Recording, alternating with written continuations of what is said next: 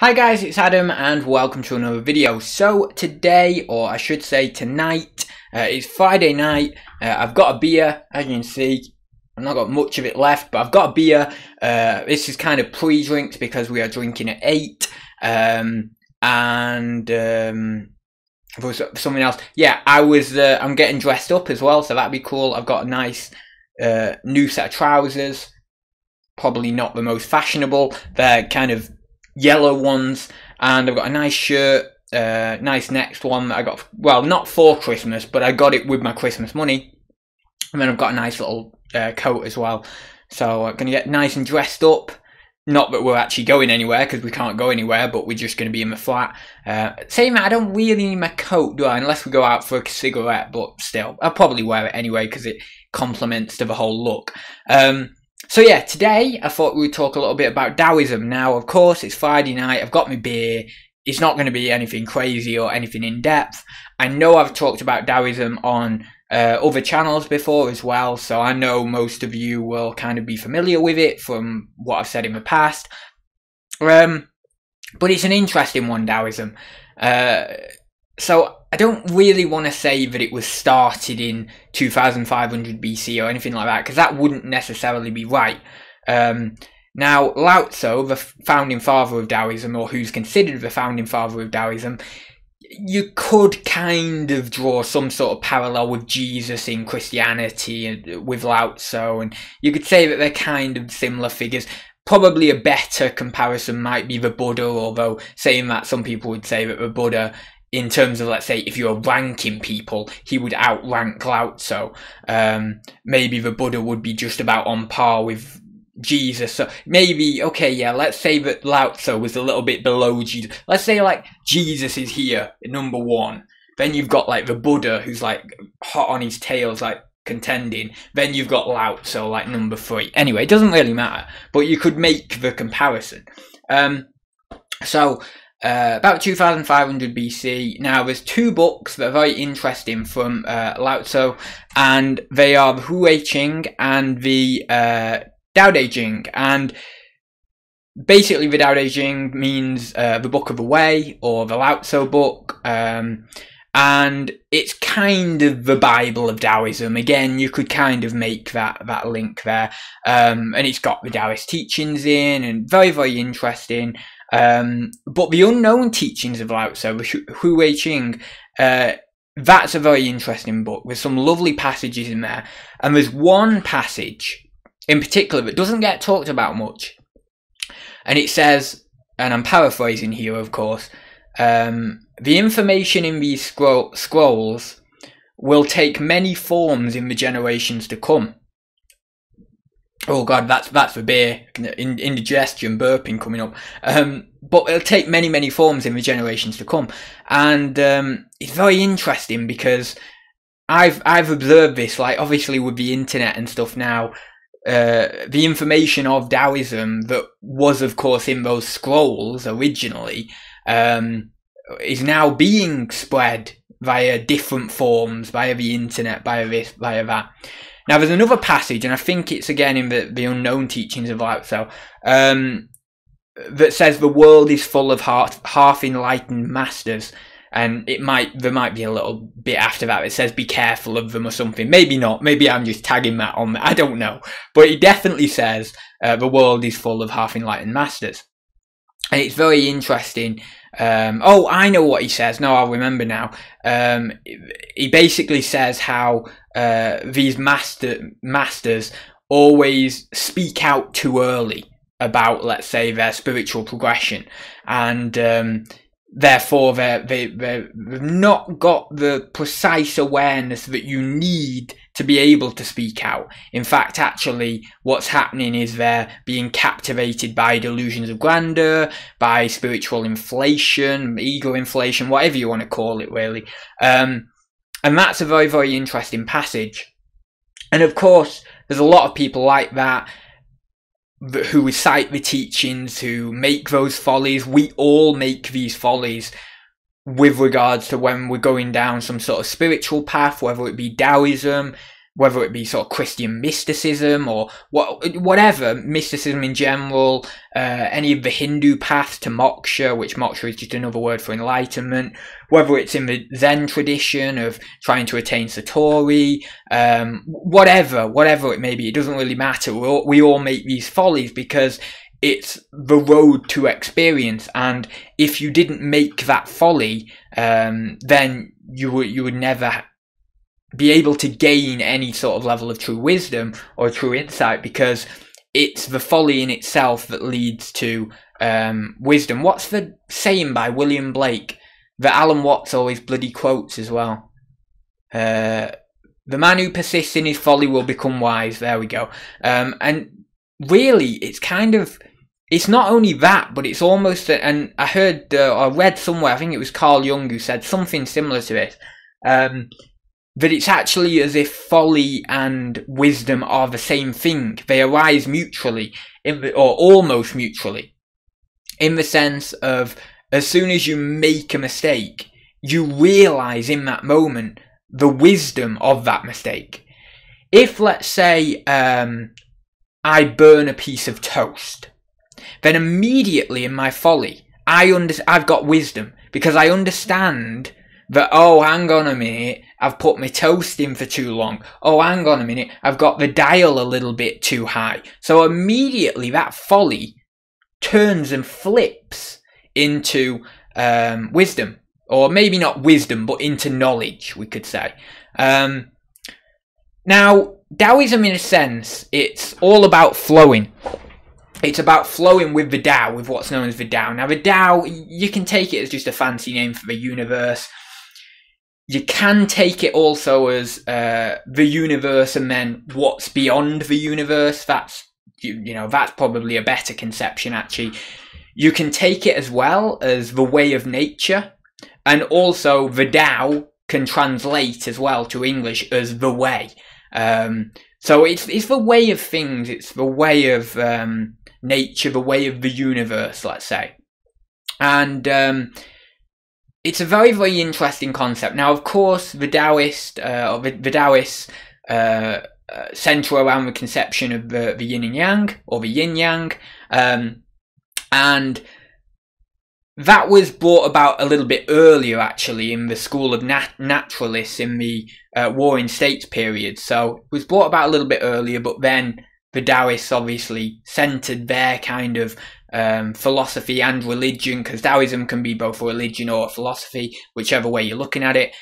But after, I think it may be about the 3rd, 4th century BC, we're talking over in China, where the yin-yang sort of came about in the school of naturalists, and then the Taoists kind of centered their philosophy around it, and then in about the 5th or 6th century in China, within Chan Buddhism, which later became Zen Buddhism in the 12th century, when it was over in Japan, but then in the 5th century, Zen Buddhism, which was kind of, Chan Buddhism, which was kind of affiliated with Mahayana Buddhism, and kind of branched out of that in a way, that adopted some of the practices of Taoism.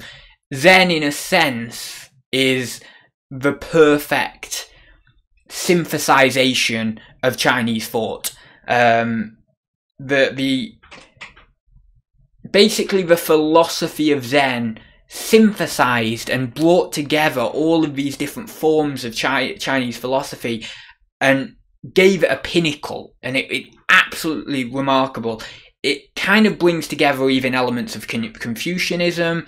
It brings together certainly elements of Taoism, obviously Buddhism as well, and it just has formulated this pinnacle of Chinese thought, and it's absolutely brilliant. And that was, of course, in Chan, and then really, obviously, later in Zen, but then we're getting into Japanese. I mean, it's kind of Japanese, but Chinese, because it originated in China, but then went over to Japan. And, of course, it got changed by Japanese culture, as any of these things do. But, yeah, Zen is kind of like the, causally speaking and philosophically speaking, it was the thing, it was the synthesized version of all these philosophies that just brilliant. It really was great, and it was so good that it happened, you know, in that way, essentially. So the Taoists, naturally, the yin and yang, obviously you can't have yin without yang, or you're flowing with these two principles. So the Taoists also have times of the day that they associate with yin, and times of the day they associate with yang. And so there's times in the day, specifically, where the yin comes into the yang, and the yang comes into the yin, and things like that. They obviously believe in the balance of the yin and yang, and believe that these two principles should have a balancing factor, and they also believe that happens naturally, that isn't something that necessarily needs to be brought about. Although, of course, you could look at it from a modern angle, a modern kind of individualistic cultural angle. You know, the individualistic culture that we live in would look at it and say, well, let's say this room is incredibly messy. Then you would say, well, no one's going to clean it up. You're going to have to clean it up yourself. And you would say, well, that's the yin energy in this room would be very high. There would be very little yang energy. The light principle, it would be the dark principle, because the dark principle also would associate with the mess, with the messiness and the disgust of the room at the current setting. But of course, a Taoist would go about it in a different way, and realise that the yang would ultimately always come in at some point anyway, and that it would end up getting clean. I mean, you could argue, let's say, if I left this room a mess for month after month after month after month, then ultimately, even if I just walked out of here, it would end up cleaning itself up somehow. Some other person would end up doing it. I'd get slapped with a bloody fine, or whatever it would be, and this room would end up getting cleaned up. Now, of course, this comes into like the philosophy in the 6th century BC over in Greece with Heraclitus, with the idea that everything's in flux, everything's changing, and what was once a house may now be a river, or what was once a river may now be a house. And that's again the changing of energies, and it's simply the same here. There's this changing of energy. Now, how do we actually flow with the Tao? How do we because this is the main thing, really. How do we, leaving the yin and yang to the side, how do we flow with the Tao? Now, I'm not going to try and define the Tao, because it's pointless doing that. What the hell am I going to say? Well, the Tao is the way of the universe. Well, what's the way of the universe? Lao Tzu specifically said, the Tao that can be named is not the eternal Tao. You can't name it. You can't. Well, I can't even name it. There we go. But I'm just using the word Tao. But I can't explain it. It has to be gained out of experience, and you get this, shall we say, this metaphysical intuition about the way of the universe. I can't say what it is, because I don't know. I don't know what it is. All I know is that I have this metaphysical intuition of how to somewhat get into certain experiences. And that, of course, comes over awareness and over understanding and over meditating. And I don't just mean meditating in a traditional standpoint of, let's say, meditating, I get on the floor and I cross my legs and all the rest of it, but actually meditating in terms of contemplation, in terms of actually life, of observing life, and meditating within the experience of life, within having the experience of life. But of course, there are certain things that you can do to be able to start to kickstart being able to flow with the Tao, right? So there's a concept called Wu Wei, which is kind of translates as non-action, but it's not a very good. Everyone I've listened to on Wu Wei has all agreed that is not a very good translation, or not. Well, it's not very good. It's not a very good translation in the sense that it kind of distorts its meaning, its true meaning of what it really means. But yeah, non-action, it doesn't really do it justice. So, of course, some people have called it non-forcing. Other people have called it effortless action. I quite like effortless action. So, from a psychological viewpoint, I would say what this is, imagine you've got your ego around here, and this isn't a neuropsychological viewpoint. You could go into a neuropsychological viewpoint on it as well, and certain reactions happening in the brain would be able to be observed when you are actually in the state of Wu Wei. It's actually been observed anyway in experiments. But I'm not going to give a neuropsychological viewpoint because I'm not really that clued up on neuropsychology. I'm actually doing that this term, so that'll be quite interesting to learn more about that. I only have a very basic knowledge of a few little areas of the brain at this point. But imagine you've got your ego here, and this is like your ego awareness. I'm in my ego now, I'm aware of everything, right? And imagine you get yourself into some sort of state of dormancy, let's say. And what I mean by that is, you're doing something, you're doing the washing, or you're doing some ironing, or you're doing something on your computer, and you're just really getting into the flow, and you lose your ego almost becomes unconscious to you. And what I mean by that is unconsciousness seeps into your ego, and it almost feels as if you're on autopilot. Now that isn't particularly Wu Wei, but it gets us close to understanding what it is. I mean, because also within that idea, you can still sometimes have some sort of conception of yourself, or some sort of inability to flow with what's happening and stuff like that. But it gets us close to what this effortless action is, or what this Wu Wei is. It's unconsciousness in consciousness from a psychological viewpoint. And so, imagine if you're playing tennis. This is a better example for actually getting exactly what Wu Wei is specifically.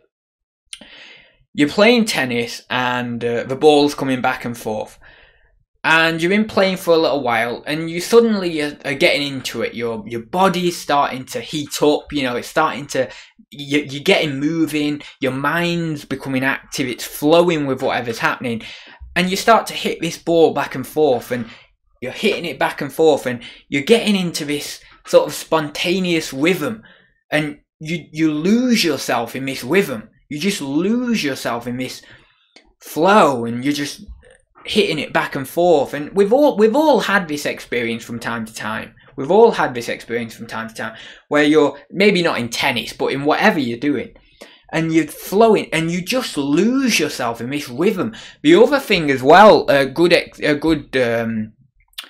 example would be dancing, would be losing yourself in the rhythm of dancing and flowing in the moves, and in, let's say you've got lights on you and all the rest of it, and you're just flowing, and you're just getting into this real vibe. You're almost, your very existence, your very being is flowing into the music. That's Wu Wei. This very effortless action, this very losing yourself to just the experience.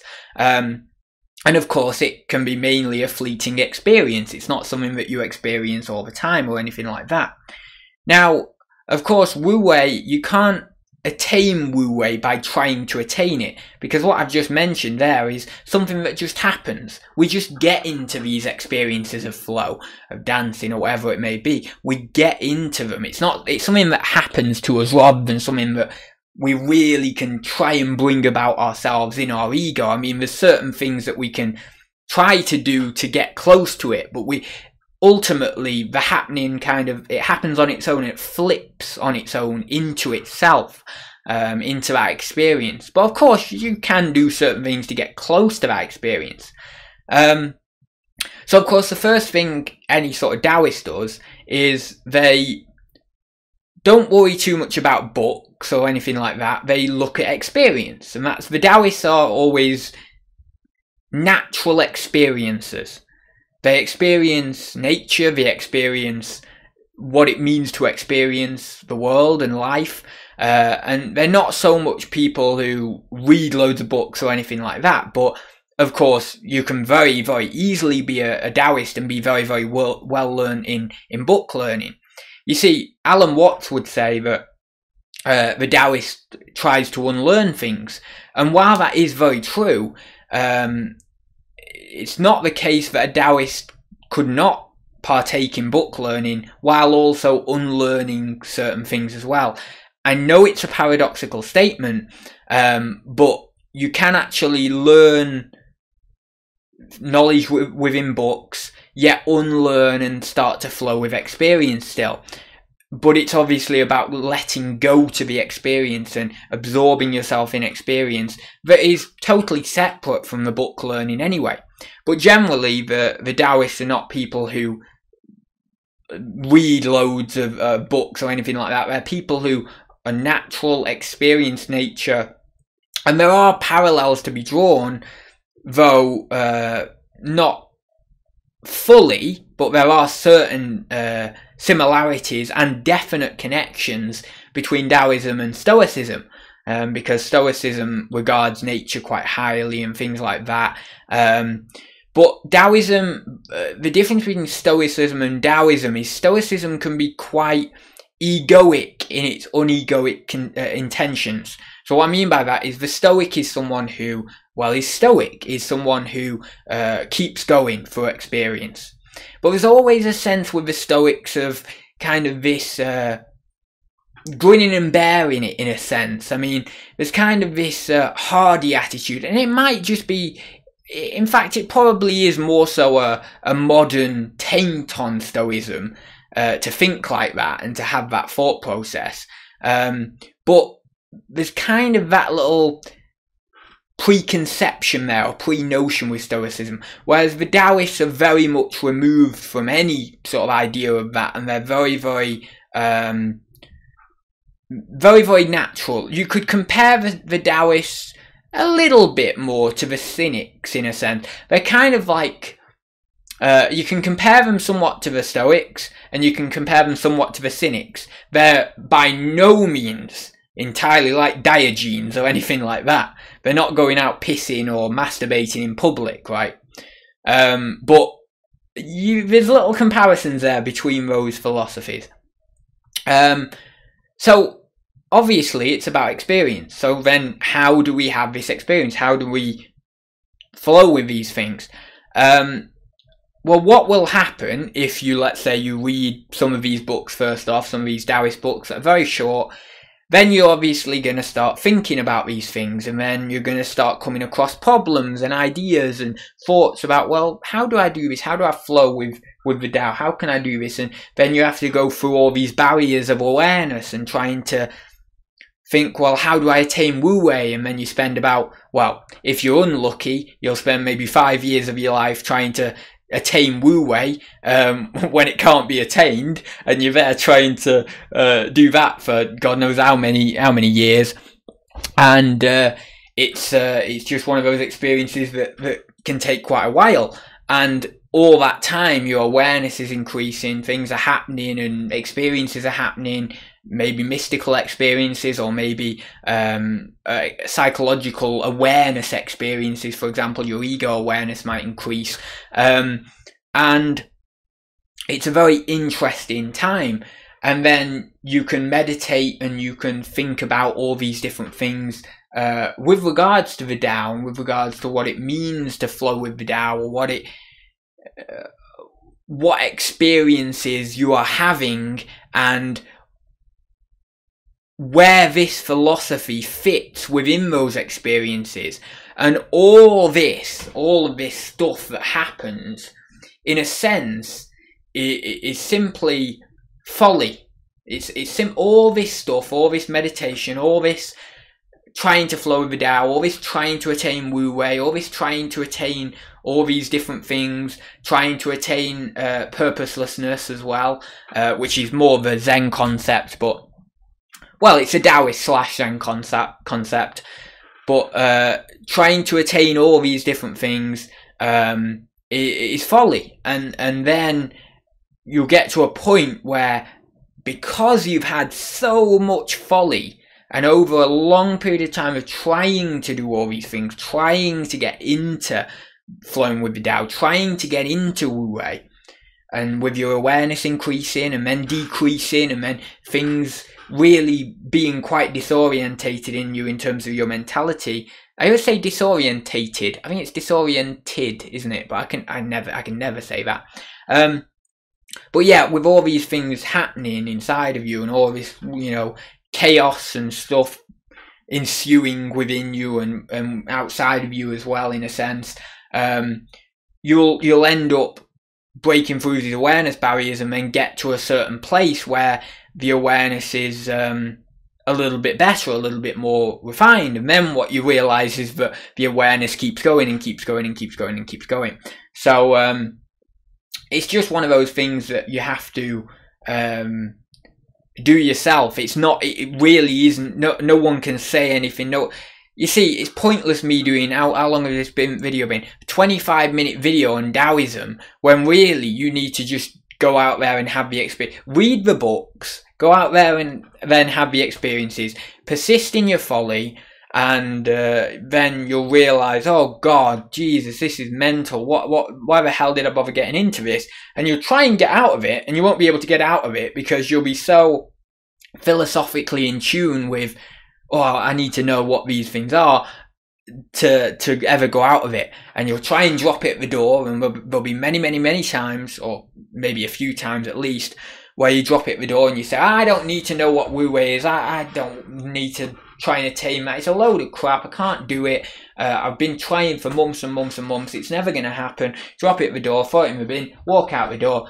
Next day, 2 days later, whatever. Oh crap! Right, I can do this and try it. So it's all like that, and it's all crap, and it's all horrible. But that's the nature of it, and so if you're interested in that sort of stuff, you simply need to just do that, and there's really no point in me talking about anything here. So I'll leave it there. That was a nice little video on Taoism. I have got to go now. It's 7:45. I think we are actually getting changed at 8, so I need to go get changed, have some drinks, and it'll be nice. It'll be a nice night. So with that being said, I'll leave it there, guys, and yeah, I will see you in a little bit. So I'll probably be doing another poetry, philosophy, or reselling video very soon. I do need to record a reselling video. I've been recording a few philosophy videos as of late and some poetry videos, so I will do a reselling video very soon for you. And yeah, it'll be good to start lectures as well next week on Monday. Monday lectures start, so that'll be quite interesting. And as I said on the stream the other day, we will see if I manage to keep up with the YouTube uploads. I don't know whether I will. I can't promise anything, but if I can, then I will, and we'll see. And I'll try for one video a week. That's maybe excluding Thursday talks. So I'll try for Thursday talks and maybe one other video a week. But if I can just do Thursday talks each week, that's a win, really. But I would like to do one other video. So and it's perfectly within my wheelhouse and within my time scale as well. So I'll leave it there, guys. Thanks very much for watching, and I will see you in the next one. So see you very soon, guys.